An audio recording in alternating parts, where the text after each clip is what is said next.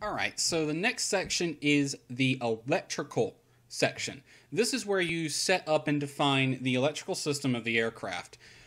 The first bit of stuff is pretty straightforward. However, this bit down here is the part that most developers mess up. Because some developers leave this out entirely. But we'll go through it, don't worry. This is actually a lot easier than it looks. So, starting from the top, we have max battery voltage. This is the voltage that the battery has, the maximum that it can have, the maximum it will be charged to, and this is also how much juice the battery will have when the plane spawns. It will always spawn at max voltage. Next one is generator alternate voltage. This is how many volts can the generator kick out. Now, I'll give you a brief example. On the Cessna Skyhawk, you have a 24-volt battery, but the electrical system is 28 volts, and the alternator kicks out 28 volts. And the reason for that is so you will always have a charge available. And that's how most airplanes, I think, are. The alternator generator does more voltage than the actual battery supply. Now, unfortunately, FSX and ESP Sims do not have the ability to specify a second battery. Like some models of Cessna Skyhawks have both a standby battery and a main battery. Like the 172 SP that I flew in real life had two batteries. It had standby and main. So, unfortunately, you can't specify a backup battery. So, Dovetail Lockheed, hello. Anyway, max alternator voltage, that's for the generator. Max generator alternator amps. Now, this one is important. We'll talk about why it's important later, but this here is how many amps the generator kicks out, or alternator. The next one is engine generator map equals a set of numbers. Now, I will like to say, some developers don't put all this. They just define these three and then call it a day. But you really need to define stuff like this, because back to our assumed defaults. If you don't define it, then Flight Sim will default it, and your plane won't be as realistic as it could be. So this is basically a map, and we map out the engines starting with 0 through 3, and we set it to 0 if we want that engine to have a generator, and 1 or set it to 0 if we don't want it to have an alternator or generator, and set it to 1 if we do. So there's one engine on this plane, engine 0, and that one's configured for a generator. All other engines save 0 because there are no other engines. So that's how that works. Now, electricity always available. This is a flag that's sort of a cheat option, and I recommend turning this one on when you're developing a new plane or testing one. And that will make it so that you always have electricity available. Even if you run the battery dead, you will still have electricity. So this bit down here, this is the electrical system mapping. What you're doing is you're defining components of the electrical system, and then this first number, so here's our component, flat motor. The first number is the bus type. Which bus is this component connected to? The second number is the max amp load, which is how many amps does that component draw when it's on. And the last number is the minimum voltage from the electrical system or the bus that is needed for the component to function. So our flat motor is on bus 0. It draws 10 amps when it's on and needs 17 volts. Now, I've gone through this and mapped out everything realistically, and I've also included all the components that FSX will let you have. It won't let you have everything on here, but you can assign most of your components. So this can get a little bit tricksy, especially if you don't know how electrical systems work. So this first number, let's talk about that. Buses. What is a bus? A bus is part of the electrical system. If I bring up the Caravan's electrical system real quick, these big black bars are the buses. And you could think of them as just metal rods that different components are connected to. And the POH, again, is a good resource to have because it shows you how the electrical system is connected. So we see here strobe light, beacon light, wing ice light. They're all connected to bus 1. Now, we can't really do the same thing in FSX because it only supports a few buses. Let's go through them. Bus type 0 is the main bus. Bus type 1 is the Avionics bus. Bus type 2 is the battery bus. Bus type 3 is the hot battery bus. And bus types 4 through 7 are the generator or alternator of the respective engines, i.e. engine 4 is engine 0, engine 5, or bus 4 is engine 0, and then bus 5 is engine 1, and so on, where bus 7 is your last engine, engine 4. So this basically says which part of the electrical system needs to be active in order for a particular component to work. Now, real quick, main battery bus. That means the main battery has to be on in order for the component to function. The avionics bus means that the avionics needs to be turned on. That switch needs to be pushed in order for the component to function. Now, battery bus, under most circumstances, is the same as main bus. There is a difference, however. We'll talk about APUs in a second, but when the APU is powered on, the APU only provides power to the main bus. So only components that are on bus 0 get power from the APU. Now, the hot battery bus. The hot battery bus is the same as the main and the battery bus, except they don't have a switch. Anything on the hot battery bus is always hot. It is always drawing power. It is always on. And of course, the engine generator stuff, that is, if the respective generator is not on, then that component won't work. So let's go through our flap motor here. We've assigned it to bus 0, meaning the main bus, meaning the battery switch needs to be on, and it draws 10 amps. Now, there was a misconception a while back. Some people think this does not work. No matter what you put in here, the sim just doesn't take it into account. That is not true. I have tested this numerous times. If you put the correct information in there, it does work. Here's 2 pictures to prove it. The picture on the left is the Coronado 208 before I made modifications to the electrical system in the CFG, and the one on the right is after it. Both pictures are with the aircraft powered on with an APU on, I think. I can't remember. And they've turned on all the lights, all the anti-icing, all the avionics, and so on. Everything's powered up. And as you can see, the picture on the right has a much higher amp load than the picture on the left. So it does actually work.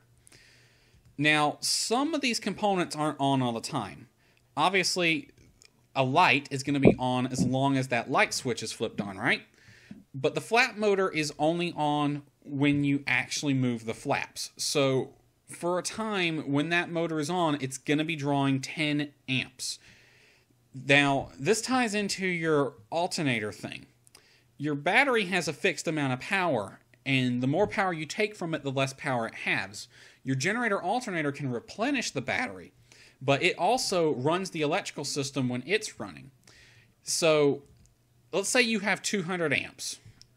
I turn on the flap motor, and for the duration that it's on, it's going to draw 10 amps, I think, per second. It just draws 10 amps, all right? So now I have 190 amps. Now, if the engines are running, that 190 amps is going to be replenished pretty quickly. But if it's not, I now have less juice to work with. So this is important to make sure you map this stuff out. And ideally, you want to have a generator that puts out more amperage than your electrical system could possibly consume. You might not always be able to. Now, one of the reasons you want to do this is because if you're pulling more amps than the generator or alternator can kick out. Now, this applies to each generator or alternator on the plane, by the way. So this might be a bit dangerous for engines or single-engine aircraft, but for multi-engine aircraft, this isn't usually a problem if both engines have a generator alternator. So what happens if the alternator can't make up the charge? Well, it's not that the component won't work. It's just it's going to take power from the battery then, and you might not have enough power to run it from the battery. If the battery gets run low, obviously it dies. Now, keep in mind, each of these components is capable of failing. Also, your electrical system or alternator or even the battery is capable of failing. So when you map this out correctly, you make it so that the end user needs to pay attention to their electrical system just like a real pilot. So it's vitally important you get this stuff right. Now, if you don't have access to the correct information, you can sort of wing it. Just use your brain. Obviously, something like a motor is going to have a decent amount of amperage to power it. Something like a light might have lower power requirements, unless it's a really bright light, like a landing light. As you can see, the landing light here pulls 10 amps. Something like prop sync might require a decent amount of power, whereas a hydraulic pump won't. Just use your brain, really.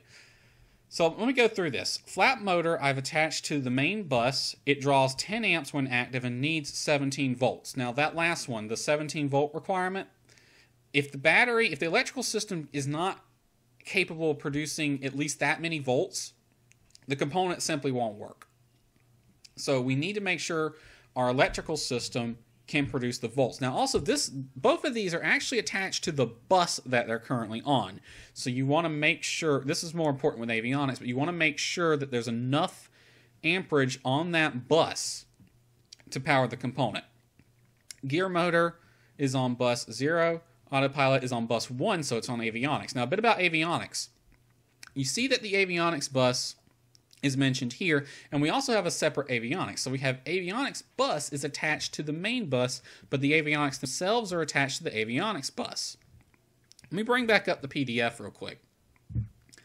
Let me see. Here's the avionics bus, and as you can see, it receives power from somewhere up here to avionics bus. So it receives power from, if you map this backwards, a battery bus. So our main battery bus flips on, powers through a battery connector to a shunt that powers a distribution bus that then goes to power the avionics bus here. And we're recreating that. We're deciding which one of the things the avionics bus gets juice from. Don't recommend putting this on bus type 3, the hot battery bus, because again, that means your avionics will always be on, always drawing power, and the avionics bus can draw a decent amount of power. Now, one other thing to note. Take a look at everything you attach to the avionics bus. In this case, autopilot, avionics, marker beacon. I also have directional gyro slaving is tied to the avionics bus as well. You need to tally up their amperage. So we have 2 amps here. Let's start from the top. Autopilot needs 5 amps. Avionics need 5 amps. Marker beacon needs an additional 2, so that's 12. And directional gyro needs another 2, so that's 14. So when all the avionics are on, it needs 14 amps. However, I've only got 10 amps on the avionics bus.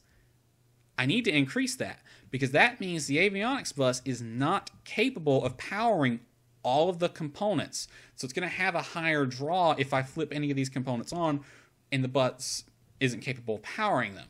Or they may not work at all. I'm not 100% sure, but I'm going to go ahead and increase that to 15 because I need at least 14 volts or 14 amps to power everything on the avionics bus if everything's on.